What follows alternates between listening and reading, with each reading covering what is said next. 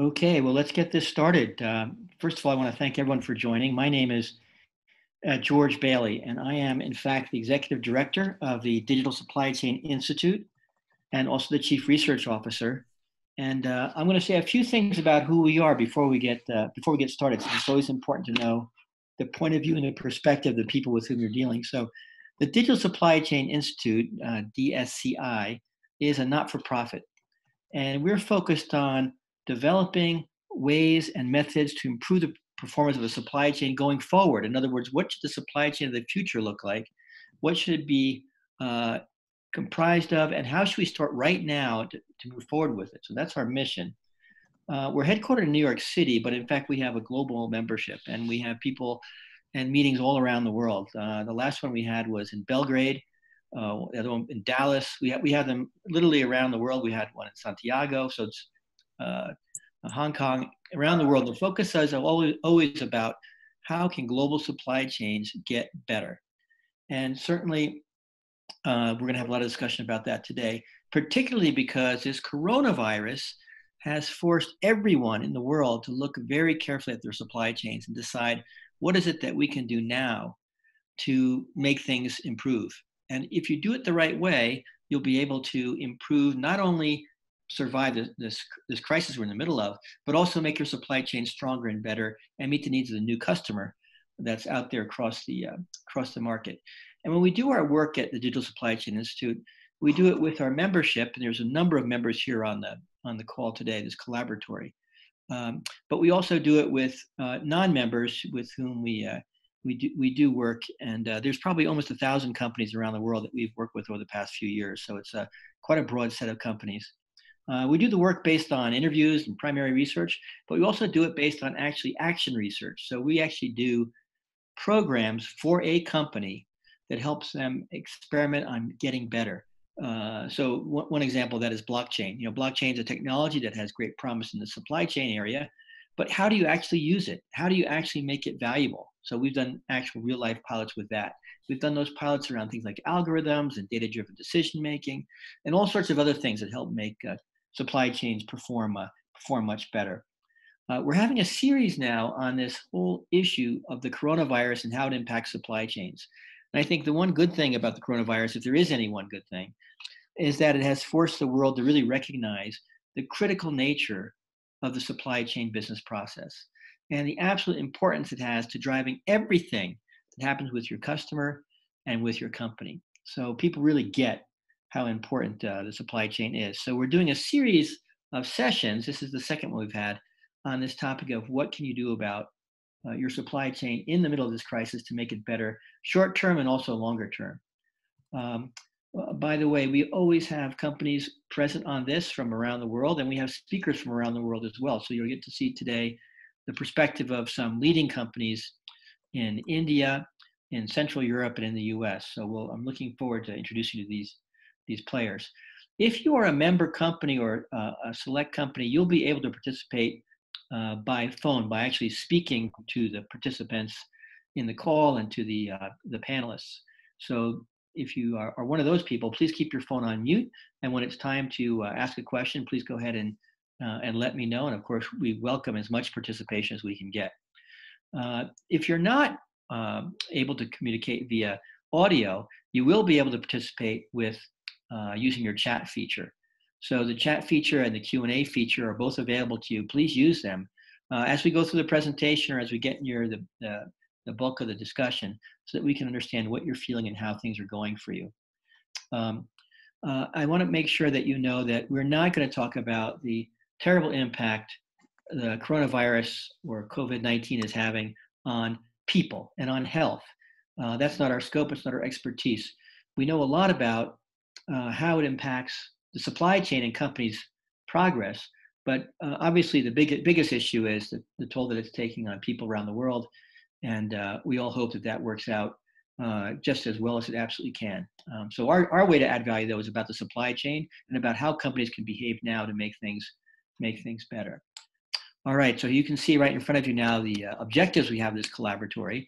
We're going to have these, as I mentioned, a series of these over time as we have new topics and new presenters, and you'll always get to see people from around the world speaking about what they're doing, and you'll pick up some ideas about what you can do even better in your company. So the three objectives here. Okay, number one is to outline the overall impact of the coronavirus on global supply chains. And a special focus of today is going to be about the supplier link. As you all know, a supply chain is not just your company, but it's the suppliers to your company, as well as also your customers, of course. But there's tier 1, tier 2, tier 3 suppliers. And all of that is obviously essential and important to describe and discuss as we go through this overall collaboratory.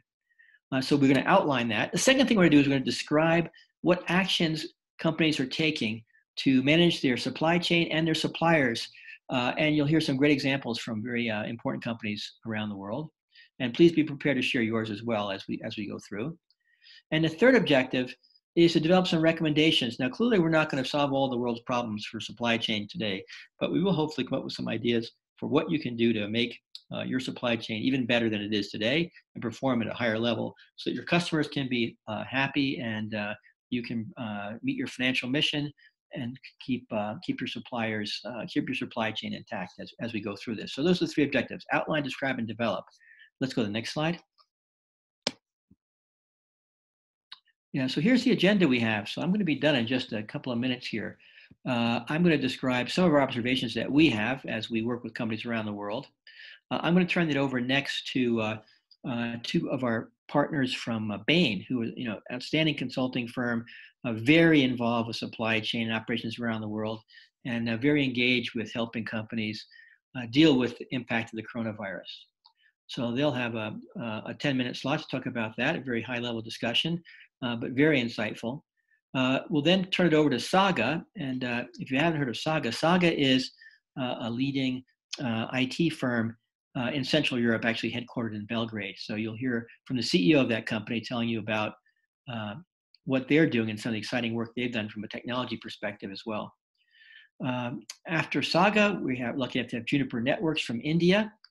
And Harsh is going to give you a great description of what's happening with Juniper Networks, how they're coping with the coronavirus, what's happening in India, and how they are looking forward. Now, we've tried to leave as much time as possible at the end of the meeting for a discussion and Q&A. So at about 9:40, we're going to start the Q&A process. We'll have your questions, we'll answer them, we'll discuss them. I'll come back and wrap up at 9:55 a.m. This is all New York time, of course, and we'll end our discussion at 10 a.m. So we'll respect your time and make sure we stay right on track. So that's our plan for today. Next slide, please.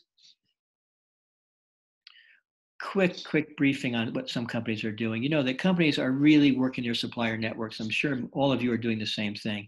First of all, they're trying to decide what is the new demand plan and what is needed and when. And there's a lot of uncertainty about this for many companies. And people aren't sure when will the impact of COVID-19 diminish. When will we have a market where people are out and buying things that we should be developing for? Of course, there's a lead time around this, so you have to start your supply chain in action full time, getting things done, so you'll be ready for that chance. How do I make sure I don't pay for things I don't need? And do I need to change my supplier contracts? A lot of issues that companies are dealing with around this. And mostly making sure that their contracts that they have are honored by their suppliers to the extent that they can be. So a lot of discussion about that going on. How do I make sure that I'm not out of stock or late on things that I can sell?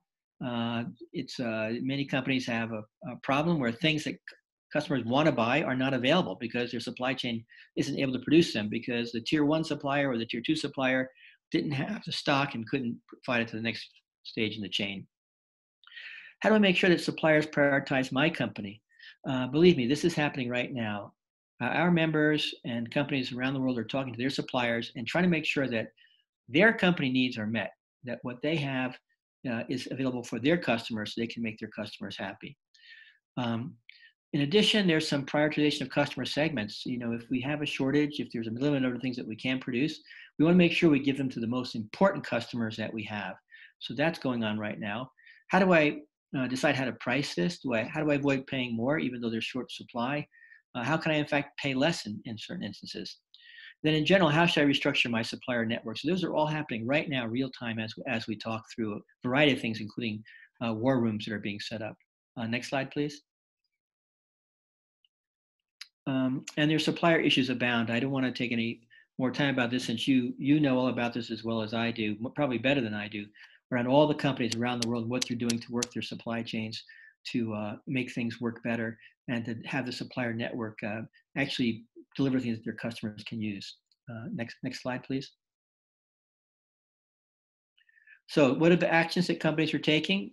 In the short term, companies are doing an inventory of their tier 1, tier 2, and tier 3 suppliers, their location, their work process, what threats they have, and how they look in terms of ability to supply what's needed.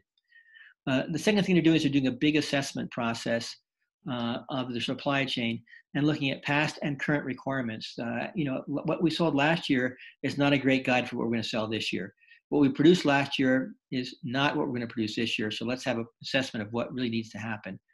Third, there's a discussion going on about with all the suppliers and negotiating favorable terms, despite the fact that the suppliers, in many cases, have conflicting demands for what they're doing. The fourth thing is a shift around how you actually modify your logistics and delivery to accommodate all the travel constraints that exist around the world. How do you make things get to the customer or get to your distributor? We're talking B2B or B2C as we go through this process. Next, commit. We've got to make sure we modify our supplier scoreboard, make sure we understand what suppliers we want to continue using and work forward. And then finally, measure. We are big believers in measurement. A lot of new measures should be developed for suppliers and particularly in this time of crisis. Those are things that are happening right now. And my final slide is the next slide, which is all about what happens in the midterm. So as we're doing that, we've got to really assess our current supplier network, decide what companies we're going to work with in the future, and decide what we're going to do in-house and also outsource. Secondly, we want to make sure we encourage suppliers to use more automated production facilities that are driven by technology like AI and 3D. A big push will happen on this as we go through the midterm. Decide how close to the customer you can get. So a lot of people are now saying, look, we need to take our supply chain and move it closer to the customer in some elements. That's very, very possible. And finally, craft a long-term plan for your supplier base that creates lower costs, higher value, and minimizes the risk you face. Because for sure, this is not going to be the only major dilemma that we face for the next few years. So these things are happening now. So I've used up my time, and I'm going to turn now over to my partners from Bain. So Bain, will you please take over, and I'll put myself on mute. Great. Hi, everyone. This is David Shannon, partner at Bain & Company. I work in our office in Silicon Valley, and I lead our procurement practice in the Americas. And I want to talk to you a little bit today about what we're doing with some of our clients and what we're seeing our clients do as it relates to securing their supply base and protecting their operations in this crisis. So if you flip to the next page. So we're working on a whole range of aspects of COVID response with clients, and stabilizing operations is one big pillar of what our clients are focused on today. And this is our operations playbook for COVID response. And you can see there's a number of elements to this playbook. Actually, the middle of the page here is really focused on what we call our Act Now playbook. So these are very real issues right now that require a whole set of actions across the disrupted supply base, operations, and demand uncertainty. And at the bottom is what we call our Plan Now playbook, which is thinking ahead to the recovery and the post-COVID world, and what are the things you can start planning now to set yourself up for success in when this crisis, when we come out of this crisis. And so today I'm going to talk a little bit about focus on the supply-based disruption, but I just wanted to kind of share that broader landscape of the playbook as all of these aspects are things that companies are thinking about and are very real. So if you flip to the next page.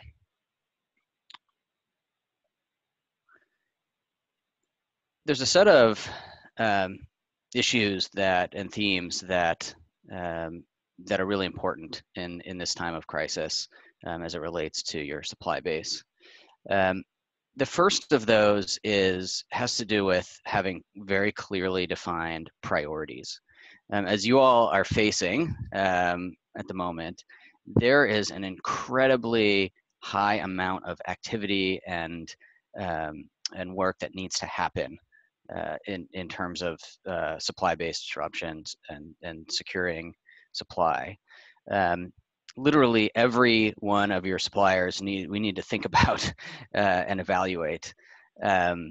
And not just your suppliers, but also the suppliers to your suppliers, and upstream, all of the upstream source of supply, and of course all the downstream complexity as well.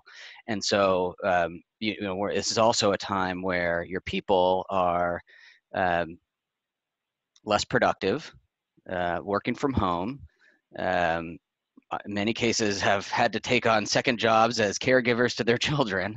And so we're facing a period of time where we've got an incredible amount of work that needs to happen and much less productive workforce that needs to do it. And so having a very clearly defined set of priorities is really important, and racking and stacking, what's the most critical thing that I need to be working on now? Secondly, visibility is incredibly important. You need to know, not only where are critical materials in your supply chain, but you also need to know, where, from a market intelligence standpoint, where which are the markets and suppliers that are most at risk, where are their suppliers at risk, where are the critical materials that are at risk. And so having that visibility at your fingertips, we don't have time to spend months to go out and build the fact base. We need that at our fingertips now. And so the data availability and the systems are really important. Now, companies that have invested in building out their digital procurement systems in the past few years have benefited a lot from that, and other companies that are maybe a bit behind from a digitization standpoint are suffering a bit more. And so these are really critical things at the moment, given what's happening real time. The fourth point on here is about agility and having a real ability to redirect operations as needed. So companies that have done a nice job of multi-sourcing are in a much better position than companies that are single-sourced on many critical components. Communication at the moment is at a premium, given how much complexity there is and how all these different puzzle pieces fit together.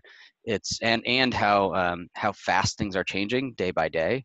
It's really important that you've got good lines of communication, so that changes on one aspect of the supply chain are going to, you're able to coordinate and communicate with other stakeholders. And then the last point on here is that it's very hard to manage in a crisis while also running the aspects of your core business. And so our recommendation to our clients is always that you dedicate folks fully to certain individuals fully to crisis management, and don't ask people to both deal with the emerging crises day to day and also try to run their day jobs. And a corollary to this is we also think it's important to split resources, folks that are dealing with immediate or act now crises from folks that are thinking about planning for the future. Because the fire drills that folks have to deal with now are always going to take precedent, and you'll never end up having time to plan for the future. So we suggest having two sets of resources that are focused on act now versus plan now. If you flip to the next page, just wanted to share kind of our three go-dos here that we are advising clients on. First is you need to have a clear understanding of where you're exposed in your supply base.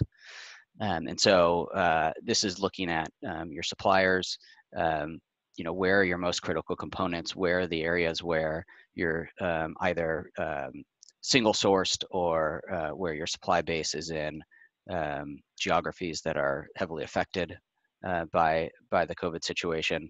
You also need to understand where are there raw inputs into your supply base that are heavily affected.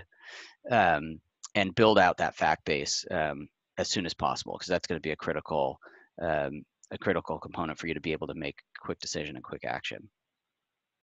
In the middle, of course, analyze that and prioritize. And so if you don't already have it, put in place a reporting and tracking mechanism. This could be as simple as an Excel spreadsheet, but you really need to have, given how many initiatives, hundreds of initiatives are happening at the moment, and how quickly things are changing day by day, you need to have that visibility into what's happening. Many companies are doing daily huddles, or Monday, Wednesday, Friday get-togethers. You're going to need visibility into what's happening, and rapid collaboration. And then, of course, do a prioritization. You want to make sure you're focused on the most important things, and not wasting your precious resource on activity that is less important at the moment. And then on the right-hand side, of course, there's a set of actions and activities that need to happen. What can you do to actually change things and make sure that you're securing supply and getting it to the right place at the right time. And so that's where the focus is really going to be. It's getting on the phone, talking to suppliers, talking to customers, making sure that you're having critical materials in the right place at the right time. So I know that was quick, just a bit of an overview of the playbook that we're working with our clients on. And then I'm going to have my colleague Ryan Fisher talk quickly about some of the resources that we've made available to our clients and all of you on what's happening in the COVID crisis. Thanks, David. Ryan Fisher here, partner with Bain. As David mentioned, we've put together a virtual war room. As you all know, things are changing quickly, happening quickly around the world, and with COVID-19, with impacts to businesses, and we're putting a lot of thoughts and insight together of how to react and what to do. I want to provide those resources to you and references as you go about your business. And so there's a few pieces that are available within this war room.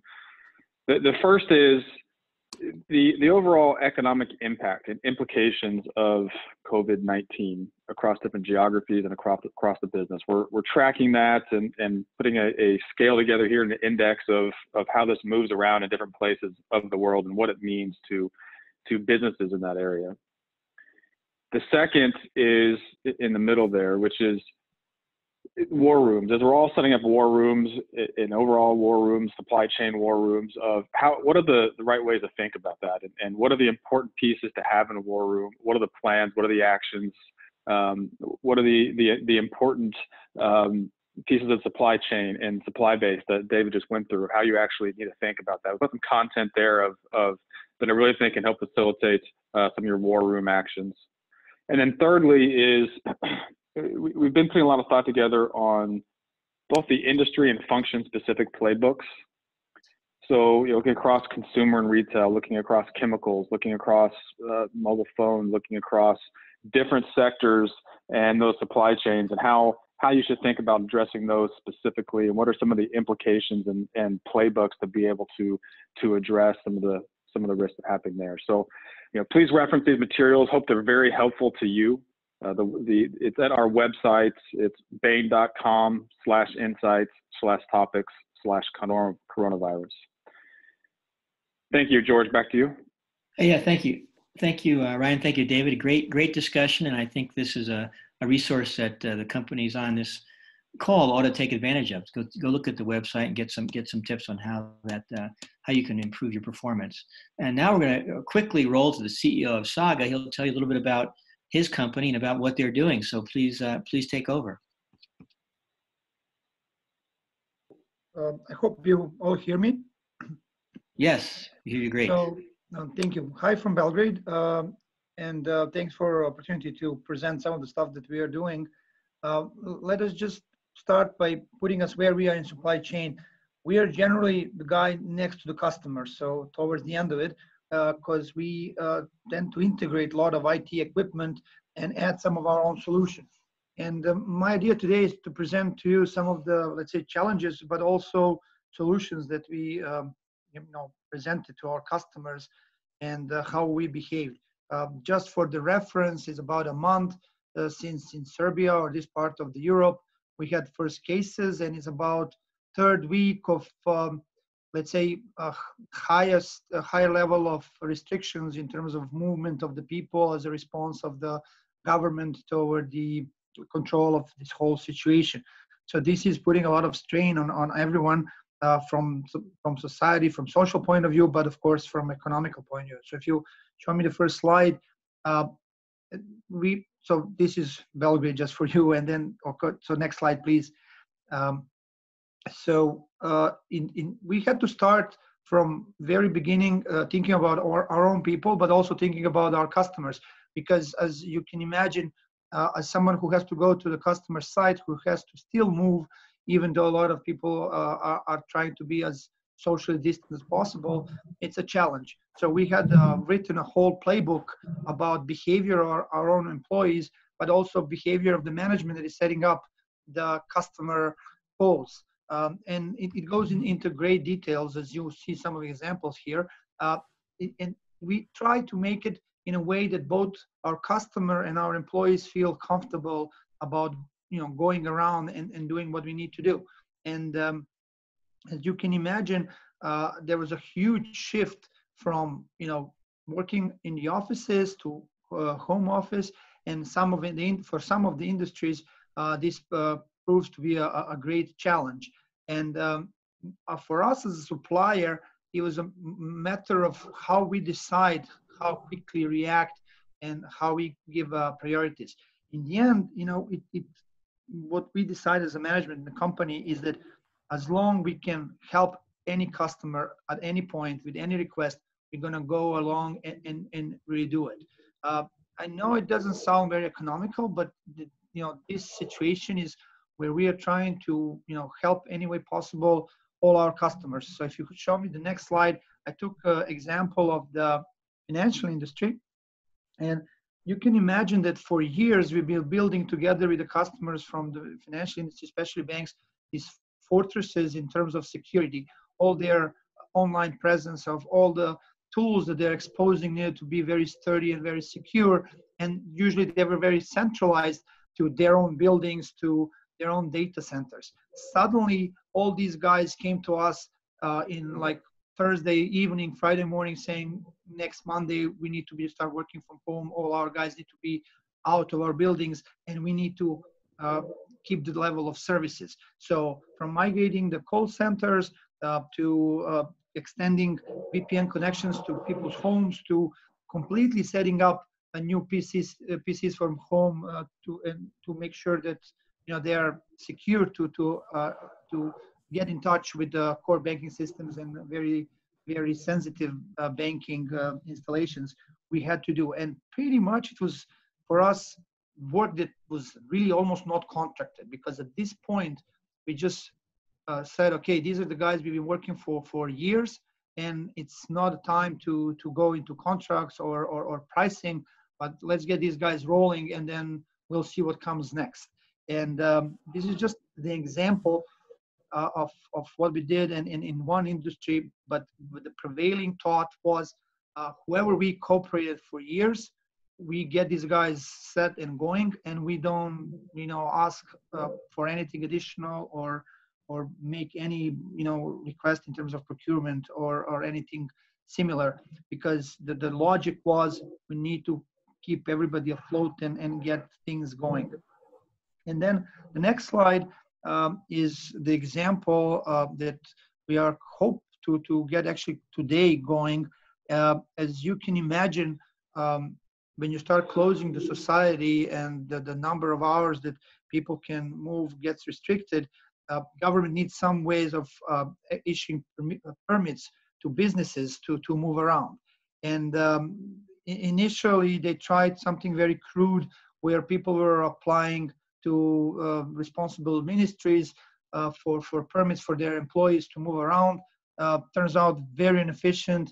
The requests were not processed, especially not in timely manner. So we went along and pretty much donated application for approval of permits during a curfew. And it's kind of funny because we talk a lot about digital and digital transformation, but Corona is kind of turning as a killer app for a lot of government businesses, where actually a lot of stuff that was built or that was in preparation now is rushing toward the businesses in their digital form because no other form is available. And the last point I want to tell you about, if you'll show me the next slide, is actually something that we did about a week ago, and we are quite proud of this. So as this thing erupted, a lot of people had a really lot of questions, and government was trying to set up the call centers to respond to all the questions, but it was very difficult to keep these lines open and to kind of calm the society to give the available answers from health questions to questions about government measures. And since we are the company that for the last 3 years did a lot of work in the area of artificial intelligence and making of the chatbots, we figure out we are going to donate a chatbot to a government. And together with the Office of Prime Minister, in 4 days, which we thought was impossible just a month ago, we created about 80 scenarios that cover various topics, from some instructions of how daily life functions to instructions to certain groups such as pregnant women, to instructions how to wash your hands. Very useful tips that in general people would go around looking to ask. We did it in a form of a chatbot where you can type your question and then you get the answer. And we're really proud to say that in a country of barely 7 million people, we have about 200,000 followers. But what is even more important, we have about 3 million exchanges. And the way we perceive this is these 3 million exchanges would be some millions of calls to call centers that will not be able to, they wouldn't be able to handle this, and level of anxiety would go up. So this is something that it's functioning now in Serbia for about a week, and it's showing a great level of usage. Viber is a messaging platform that dominantly is used in Serbia, so we cooperate with these guys. And this is actually being quite used on a daily level, and we are very proud of it. Besides the Prime Minister office, the Institute of Health started giving us scenarios to add. So now it's getting even smarter, and this is being kind of positive thing in this whole turmoil of what's been going on, and something that to make us feel good. So it's something that I wanted to share on this call. So this is, let's say, in a few words, chip in from our side, how we treat the situation in the supply chain, but also what we did for society, in a sense of how we used our knowledge to implement some of the solutions that would be useful for this moment, and hopefully relevant to the customer, but also to the wider elements of society. So that much from me.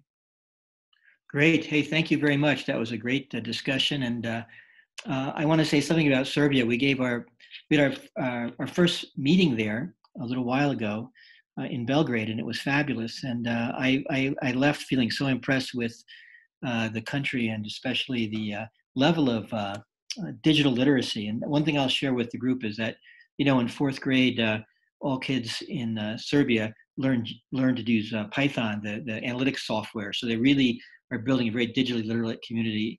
And I think the work you did in response to the coronavirus is really, really interesting and helpful. And I should mention, many of you on the call have sent a chat to me asking if there's going to be, this is going to be available after our session. And it will be. We'll send you a copy and a link so that you can always show this presentation, these discussions, to other people in your organization. But right now I want to shift gears and move right away to India. India is an amazing country with incredible importance in the supply chain. And I'd like to have the Juniper Networks director please speak up on what's happening there. And everybody knows Juniper Networks, I think, a worldwide firm, but please go ahead and tell us about what you're doing in India. Yeah, sure. Thanks, George. Am I audible? Just wanted to do a check and then maybe I can start. Yes, you sound great. You sound clear. Perfect, right. So, just for everybody's benefit, Juniper Networks, we are a network gear manufacturing company. And it's a global company headquartered in US Sunnyvale. And I am part of the India team and I manage the partner business here. And by the way, 100% of our business happens through partners. So virtually, I manage all the business. What is happening? So I'm going to be sharing with you, more on what's happening and how we are responding, to customers, more from the supply chain and support kind of initiatives. As I shared earlier, Juniper, since we manufacture networking gear, and then there are a lot of our partners who help them put together, and provide the solutions to our various customers. Our customers, by the way, are all the B2B customers. We don't have anything where we sell to end customers as such directly, right?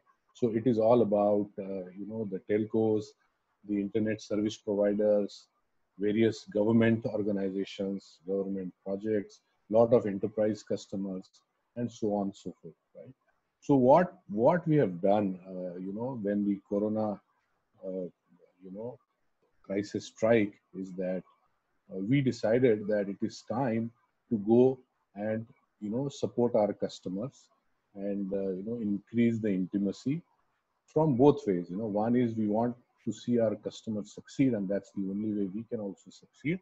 But we thought, this is going to help us in the long run, because we had the sales angle also, all the time, whenever we talk to the customers. So first thing what we did in response is that all our healthcare customers, irrespective of whether, they have their support contracts on or not on, because sometimes customers don't renew their contracts. So we have opened support to all the customers, all our healthcare customers, irrespective of their contracts on or not.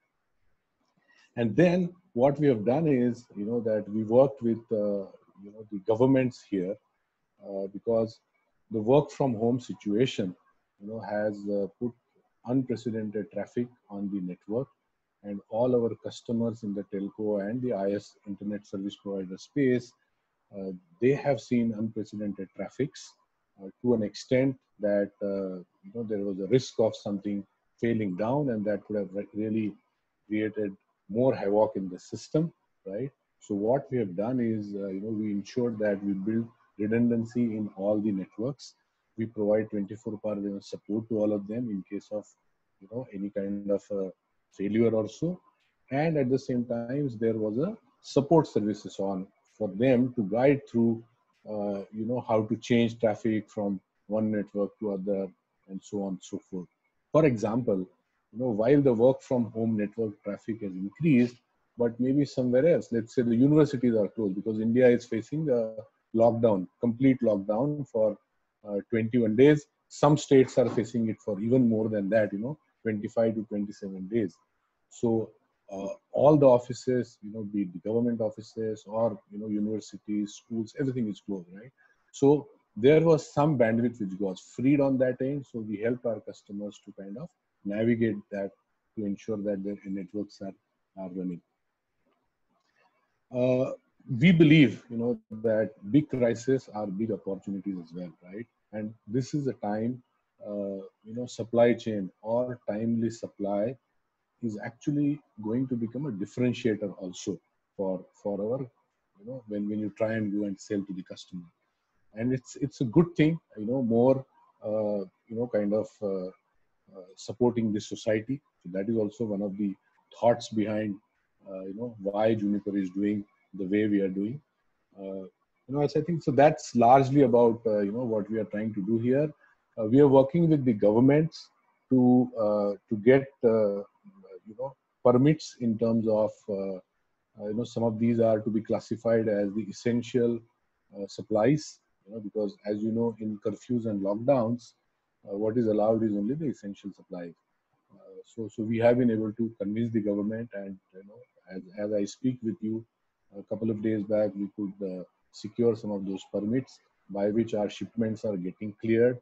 And as we speak, they are actually going to all the mission critical customer locations at this point of time. So I think those are few things that we are doing. And back to you, George. I thought I want to share with you more live examples how we are trying to cater to these things. That's great. Thank you. I mean, Juniper Networks is a great company, and the work you're doing in India is amazing, and especially important to understand how it's impacting the overall network. And so very good, very interesting. And we have another leader from India as well on the phone. And DS, do you have a few words you could share with us about what's happening in that part of the world? Yeah, George, thank you so much for inviting us on this call. Like Harsh was explaining, it's very unprecedented. We are facing huge crisis in sort of supply chain. While the government is very focused on essentials, businesses are down, stocks are down, and we really don't know what would happen in terms of the next few days. I mean, if a recession is setting, government is trying to bail out some of the release bailout packages, helping citizens with incentives and so on and so forth, especially for the we have a large labor force in India, with supply chains employ a large labor force, and their movement is restricted. And so the only way in which we can communicate, we can do is the digital process. And so a lot of effort is being done by companies like Juniper Networks to strengthen the digital networks. And we must wait and see. Yes, there are some short-term and mid-term actions taken by the organizations, also government, to ease the situation. But India is a huge country, and we have a lot of interest. We have a lot of states, 29 states in the country, and then we have a huge challenge we see, especially in moving things. And some of people whom I talk to, they share that their depots are closed and they are not able to transport. These are the infrastructure challenges are there. So supply chain to that extent is really in a very, very difficult position. Like Harsh was saying, the organizations are coming forward to overcome situation, at the same time trying to help the people in the government. People and the people safety and health seems to be the most priority item as of now. Well, thank you for that. That's everyone's watching what India does, and sure that you'll do well with the coronavirus crisis.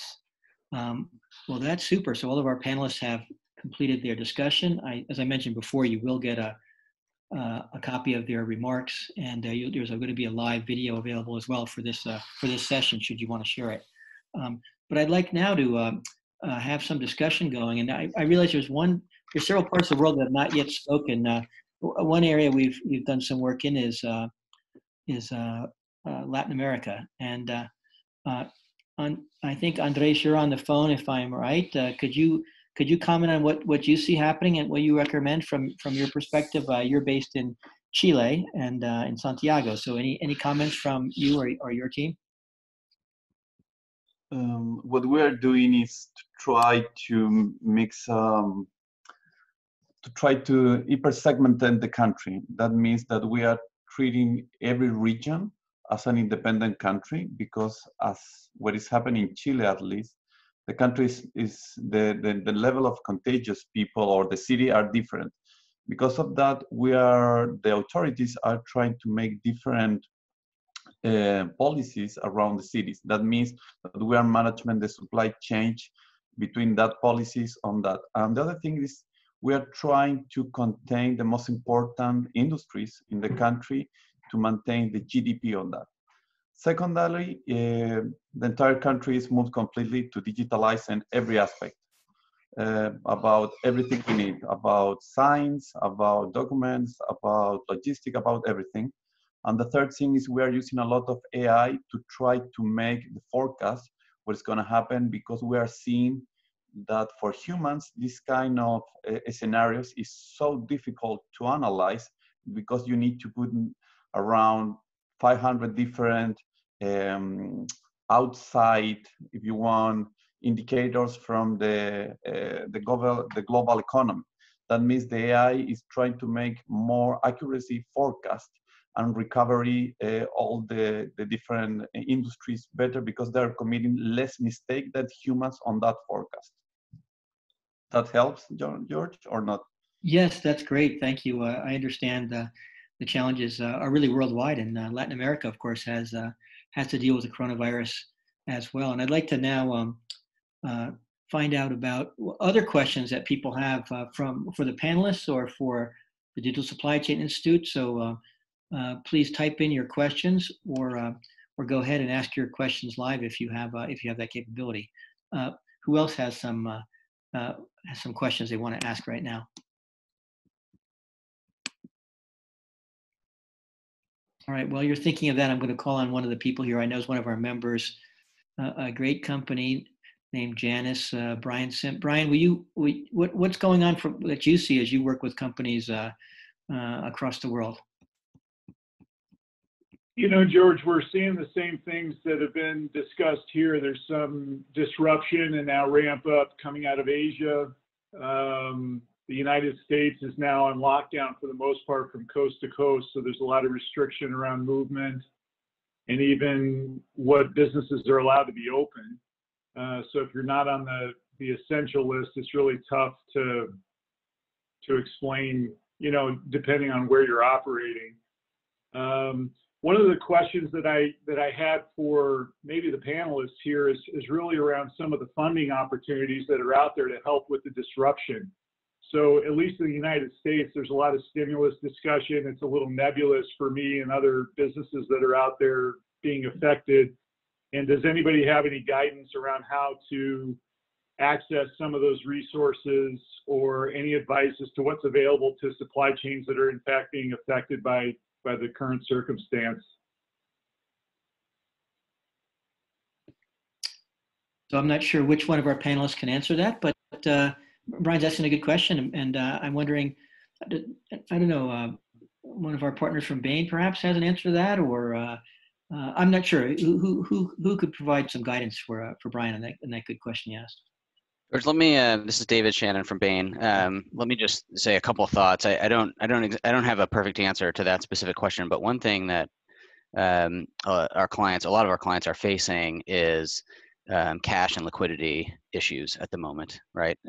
They have big fixed cost bases, and yet their demand is dropping massively. And clearly, you know, their cash positions, many companies' cash positions are not set up for what we're dealing with now. And so one thing that a lot of companies are really starting to do is have a dedicated stream on cash management, and think about what can they be doing at the moment to preserve cash, to keep them afloat over the next coming months as this all plays out. And so you know, really looking at every dollar of spend that happens today, and figuring out, okay, where can we stop cash from going out the door? Where can we freeze activity that is non-critical, non-essential? How can we work with our supply base to extend payment terms where needed, and push out investments where you know, a lot of IT investments that had been planned are getting pushed out. And so that typically requires a pretty extensive exercise and a dedicated team to focus on that. But it's really critical at the moment as companies are trying to stay afloat. Yeah, I agree. You're totally right about that. I do think that Brian's asking a different question about how to get access to some of the other assistance. So we'll take that offline, and we'll do a little bit of work research on that and get back to at least in the U.S. what people can do. Let's get some more questions here. I think Hafimi, you raised your hand. Do you have a question you want to ask the panelists or make a comment? Yes, maybe just a question to the panelists. Thanks, George. I live in a small country called Brunei in Southeast Asia, and I was just wondering, and I sent this question actually to George. In the whole overview of where corporations are looking at their future realignment on supply chains. Where's the thinking in trying to bring in the SME into sort of like a cluster base to support more larger companies, especially from a geographical perspective? Because you already have the playbooks for it in terms of how to actually set up your supply chain. But is that something that you would consider retooling, reskilling, or even franchising the way the operations would work to get them closer to your customer, especially on a future thinking level? It's just an open question. I don't expect any answers, but just planting a seed of thought there. Thanks, George. Yeah, thank you. That is a good question. I think one theme that probably all the panelists would agree with me on is that as people look at their supply chain now with laser focus on how we're going to make this work right now, they're also thinking about, and let's think about where we're going to go from here. What's going to be the groundwork that we lay for a more agile, flexible, close to the customer supply chain? And it's going to have a very different architecture than what we have today. So in some ways, it's good that we're having this discussion now. I wish it weren't about under COVID, but it's great that we're having this discussion because it's the way people change their supply chains going forward will be quite different. I have a question from Jim Newkirk, who's from Colgate-Palmolive, a great member company of ours.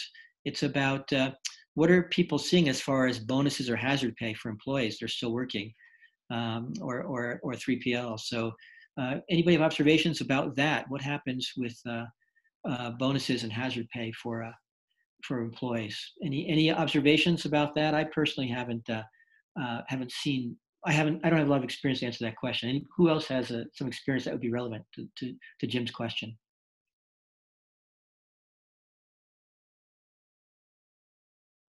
If nobody has any guidance for you, Jim, we'll put that on list. We'll go do some research about it. I don't have a quick answer. If I might jump in, Nevisha from SAGA. Yes. We were thinking about that a lot because as I said, we have people who have to be out there and kind of take additional risk compared to the guys we can stash at home. And we did make some financial provision for these guys because in the end, we are all aware that the reality is that they may end up on sick leave. So, we need to give them some compensation now as opposed to later. So we were thinking of that, and the guys who are moving around and taking additional risk, we are giving some, first time I heard of it, but it's a good name, hazard bonus. So in that sense, I think that needs to be considered, and that kind of gives additional, let's say, courage to the people. Yeah, I think you're right. I think that for sure there are frontline people who do face more hazards because they're the front line, and they're going to potentially receive some hazard pay or some other way of compensating them for their work. But we'll have to do some more research on that. And Thomas Jenden has a question about what happens to structural changes with the supply chain. I think probably all the panelists would agree with me on this, that there will be some real changes to how the supply chains are set up around the world, not just because, we want to have less things in China, but because we want to have agile supply chain with things that can migrate from place to place as the supply and demand changes. This idea about just-in-time inventory, that's good, but one of the things that we really see happening is this new data model that people are creating that allows them to better forecast customer needs and shape them, and then using algorithms to sort of hardwire that information into decision making. So if you have a new data model, for example, you have data from social media, you have data from sensors, you have data from IoT devices, and it's across industries. This is B2B and B2C. If you have that data, and you have an algorithm that allows you to say, okay, if these things happen, here's the move we need to make in our supply chain. You've got a much more robust, much more active digital supply chain, and that's going to be something that happens with leading companies really around the world for sure. We have time for one more question. Who else has a question that they'd like to ask?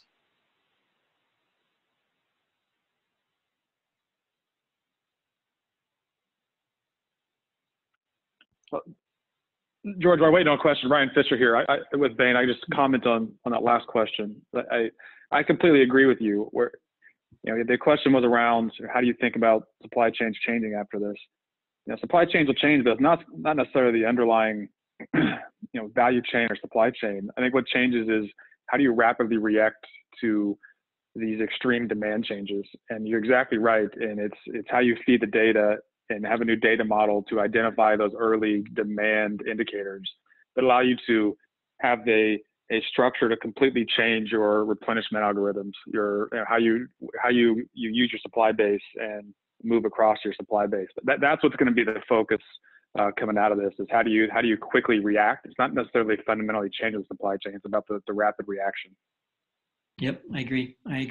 By the way, there's another question that anonymous attendee asked. It says, do you advise companies to prepare top management position succession plan in large companies? And the answer is, of course, you're right. They should. There should be succession plans for all these positions. And one thing I will add, and this is my prediction. My prediction is that more and more CEO positions in major companies around the world will be staffed with people who have supply chain experience, because the supply chain now is the core business process. Without the supply chain, there's nothing to sell. So you have to, B2B or B2C, it has to work. And the operational awareness that it takes to run one well is really, really important. Plus, as an institute, we've done a lot of work on this, turning your supply chain into something that not only reduces costs and not only provides continuity, but also generates revenue. That's a really powerful idea that some companies are really working hard on. How can you make your supply chain so attractive that you can do what we call a front side flip? You can actually take the supply chain, have it face the customer, and create more demand. That is a model that companies are going towards and will continue to go to as we get through the coronavirus crisis. So the questions and answers have been great. I'm going to ask my panelists if they have anything to say, and then if not, I'm going to close the call. So panelists from SAGA or from Juniper Networks or from Bain, anybody have any closing comments, or should we wrap the call up? Yeah, hi, this is Harsh. My only closing comment, and I completely agree with you, and I also mentioned it, is that supply chain will be a differentiator. Probably it never was so much earlier, but I think this crisis will make it to the forefront, and it will be a differentiator for companies. Yeah, agree completely. So what we're going to do now is several things. One is we're going to host another one of these meetings in a couple of weeks, and it'll be again about the supply chain. It'll talk about, it'll have a worldview, so it won't just be US or just Europe or just Asia. It will have a worldview. And it will also focus on a specific topic. This one was more on suppliers, but of course the whole story, but also suppliers. The next one will have a specific focus, but also give you some context. So we'll do another one of these. You'll all be invited again. Thank you for participating. We'll provide you with the ability to get a copy of this material and access the information, as well as a copy of a videotape of what happened today. But I'd like to thank all of my panelists for participating. You all did a fabulous job, great insights, and great knowledge that you shared with everyone. Everybody here, I'm sure, really appreciates it. I know that I do. And I also thank you to all the attendees who joined the call, asked good questions. We'll answer your questions when we send out an email to wrap up the meeting. But we want to respect your time. It's at the top of the hour. So thank you very much for joining us. We'll send you the information, and we look forward to talking to you again in a couple of weeks. So thanks very much, and cheers for now. Thank you so much. Bye now.